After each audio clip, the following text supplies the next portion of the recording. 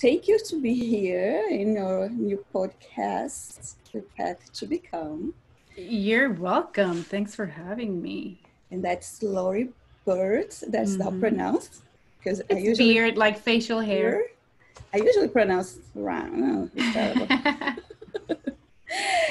And you are an author, a speaker, and a life coach. You are also a mom, for what I fish in your in your profile.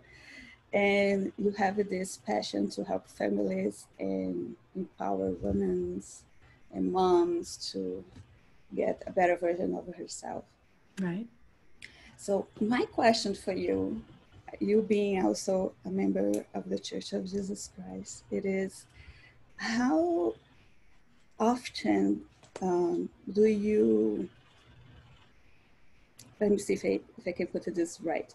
How often do you see the women in our church do not reach their potential because they are so attached to thoughts that does not serve them? Mm-hmm. Well, attached to thoughts that don't serve them, I see women in the church, Christian women and women in general, they don't think they're enough. And because there's an idea or an illusion, right? It's an illusion. It's not something tangible. And I really love how one of our leaders say, Alberto, she says that there's no perfect member or perfect women.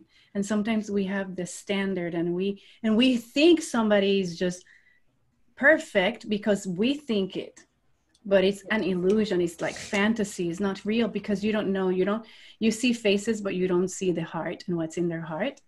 And maybe the person knows how to put on a good face, on Sundays or when you see them, but they're but they're suffering inside, or they have a lot of turmoil inside or problems inside that they're so confidential or so sad and that they don't need to talk about them, but they're not perfect either. And they don't have the perfect life as we may, or they may see it. So then we compare.